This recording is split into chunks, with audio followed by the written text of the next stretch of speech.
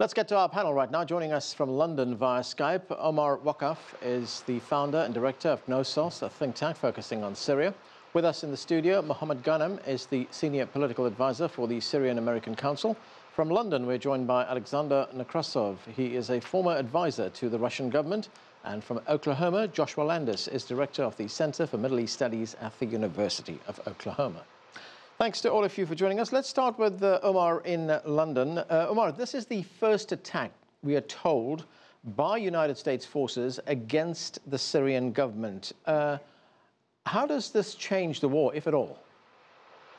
It will change the war a little bit, but let me remind you that this is not the first attack. The first attack actually happened a few months ago in Deir ez-Zor. The United States said it wasn't deliberate. The Syrians and the Russians said no, actually it was, because there was all sorts of reconnaissance and what have you. But the problem is that this one is less planned than the other one. You could argue that the one in Deir ez-Zor may have come to weaken the Syrian army's position over there, let it run by ISIS. In a sense, there are all sorts of possibilities, but this one, it seems that someone has forced President Trump's hand. The issue we have now is that the American administration, the West in general, they can see some sort of an opportunity. It's not clear to them yet what or how they're going to benefit from it, and they're trying to increase rhetoric, threatening, and say we're going to continue with this, so that probably in the hope that they could get concessions from the other side. But there doesn't seem to be a coherent strategy in mind yet. However, if we look at the Syrian crisis in the past at least year or so, or at least since the Russian intervention, there has been some sort of an equilibrium, so to speak, on the ground. The Russians have been doing their own thing, the Americans have been doing their own thing, and there hasn't been much conflict. They're, so to speak, gliding alongside each other.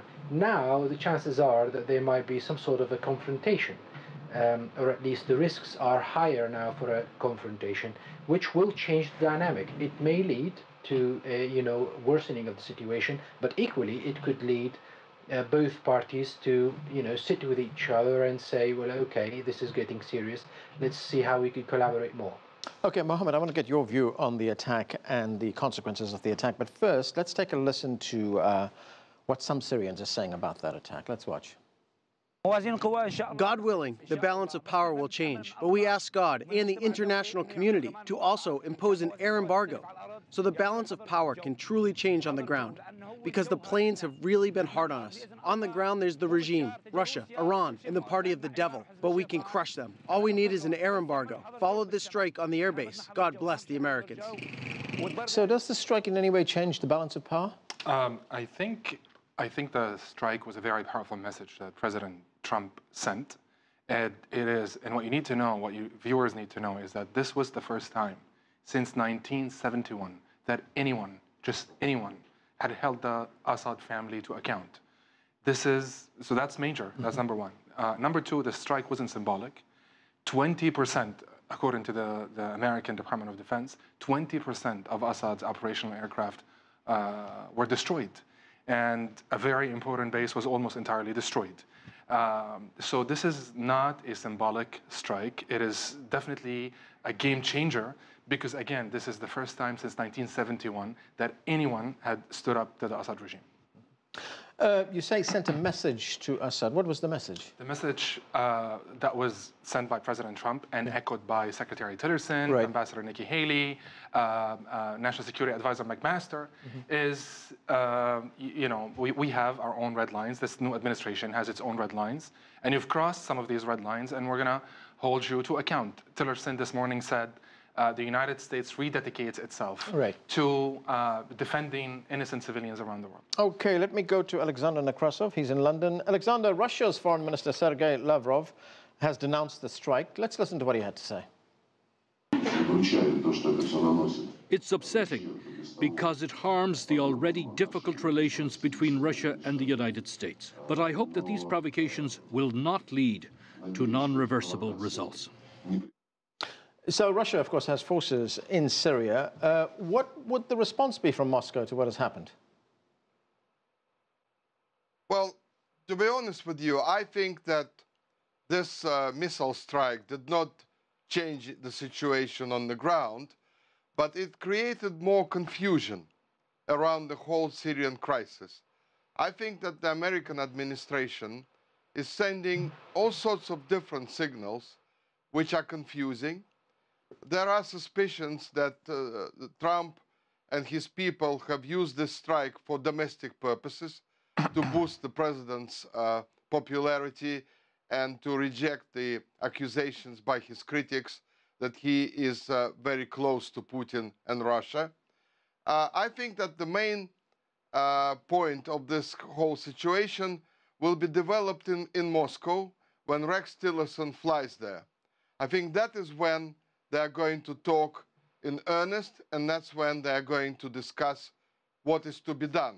I agree with that there is a dangerous situation at the moment, but I think the Americans realize that they can't just simply do whatever they want like they did in Iraq and Libya, because Russia is present there. Russia is on the ground there.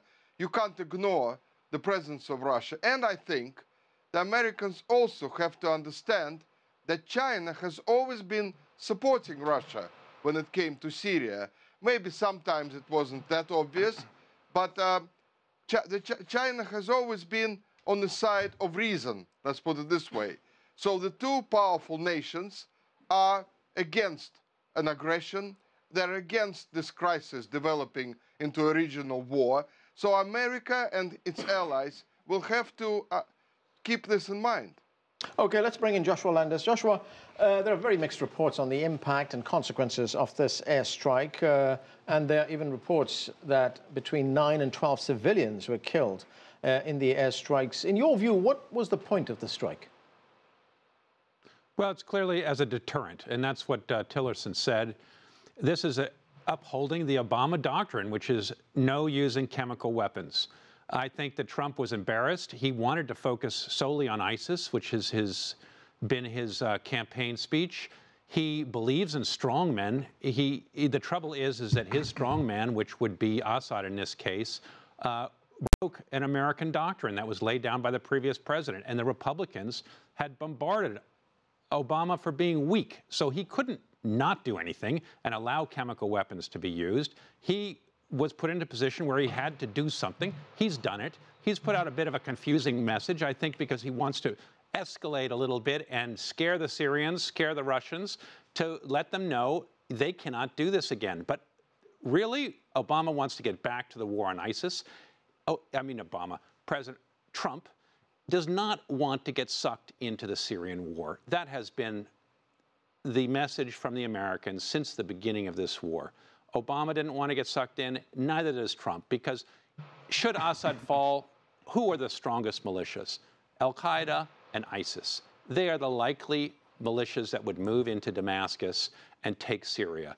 That's something America does not want. It's been frightened of destroying Assad and regime change from the beginning of this war. And that's the present situation. I don't think that Trump has an answer to regime change in Syria and doesn't want to contemplate it today. Okay, I want to get to the origins of that chemical attack. And there's some controversy over it, if I could put it that way. Let's go to Omar back in London. Omar, the ostensible reason for the United States airstrike was that it was retaliation for that chemical weapons attack in Idlib. Washington blames Bashar al-Assad's forces for that attack, but the international community appears to be divided. Let's take a listen to what the UN representative in Syria had to say.